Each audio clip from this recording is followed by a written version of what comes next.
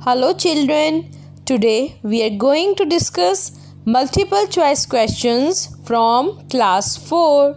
So let's start. Question number 1. Which picture depicts 4 multiplied by 8? Means there are the balls and we have to see the 4 groups of 8 balls. We'll start from option A. Here we have 2 groups of 6 balls. That is not the correct. In the B option, there are 3 groups of 8 balls. That again, it's wrong. In the C part, here we have 3 groups of 3 balls. This is again wrong. Now, option D. Now, we'll see there are 4 groups of 8 balls. So, this is the right answer. Option D. Now next question. Tarleen started to jump from 200 with the regular intervals of 10. Where will she reach after third jump? Here we have the 4 options. So let's start from 200. After the first jump, she will reach at 210. After second one, she will reach at 220. Then finally, after third jump, she will be at 230. So children, the correct answer is option C. That is 230.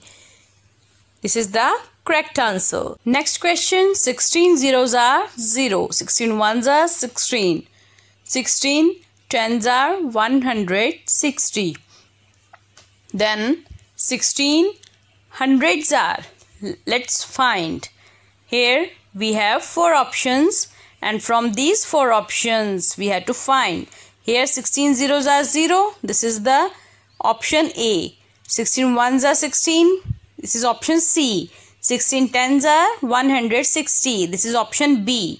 So 16 hundreds are 1600.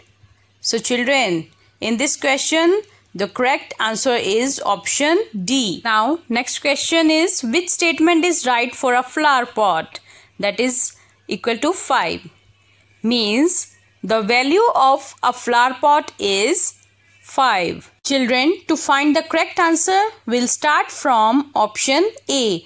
5 divided by 4.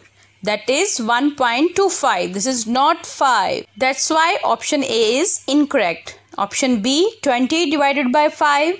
That is 4, not 10. This is again incorrect. Option C, 5 multiplied by 6. That is 30. So children, this is in the option C. So the correct answer is option C. That is 5 multiplied by 6. Now, 21 divided by smiley is equal to 3. Now, we have to find the value of smiley. Option A, that is 5. 21 divided by 5 is not equal to 3. Now, we'll move to option B. Then, 21 divided by 6 is not again is equal to 3. Now, option C, 21 divided by 7. That is the required answer. The right answer is option C. That is 7. Next question. Think and answer. 18 divided by 3 is equal to 6. 18 divided by 6 is equal to 3. So let's see what comes here. Children, it's the multiplication property. Now let's see what will come here.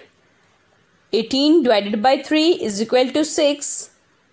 Then 18 divided by 6 is equal to 3.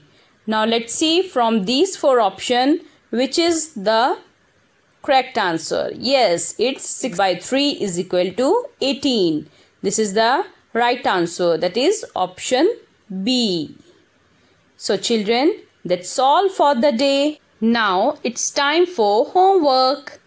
And your homework is, you have to revise all these questions that we have done today and write down in your notebook. Thank you.